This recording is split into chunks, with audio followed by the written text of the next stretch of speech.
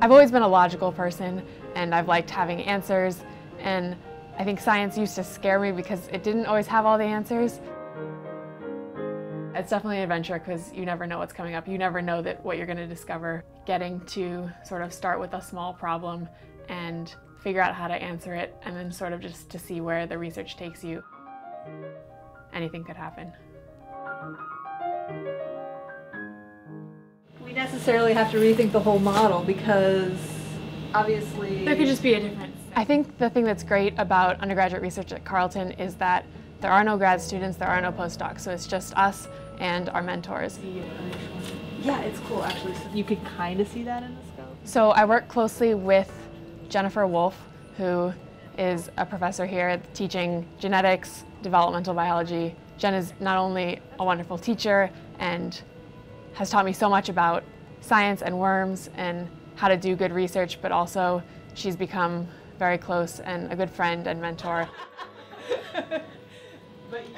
As one of the senior members of the laboratory, Jen really looks to me as someone who keeps things running, keeps experiments going, trains the younger people, and that's a really good experience to have at this stage in my career, so that when I go to grad school, I will know how to sort of be in charge.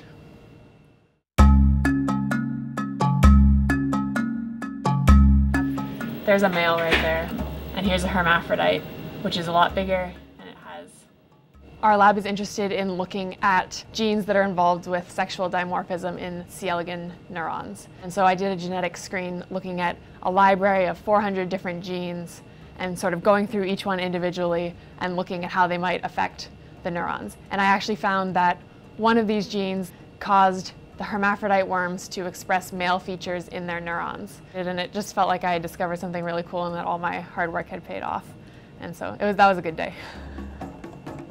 In the fall, I submitted an abstract of my work, and I was chosen as one of the about 50 students who'll be going to DC to represent their respective states and schools in a conference on undergraduate research. And so I will be presenting my poster as well as meeting with senators and representatives. I don't think this discovery is going to win the Nobel Prize because it's just a small piece of the puzzle about sexual dimorphism, but every gene or every pathway that we can sort of figure out more in a C. elegans will tell us just a little bit more about how humans work or how mammals work, all of which ultimately is useful for understanding disease mechanisms.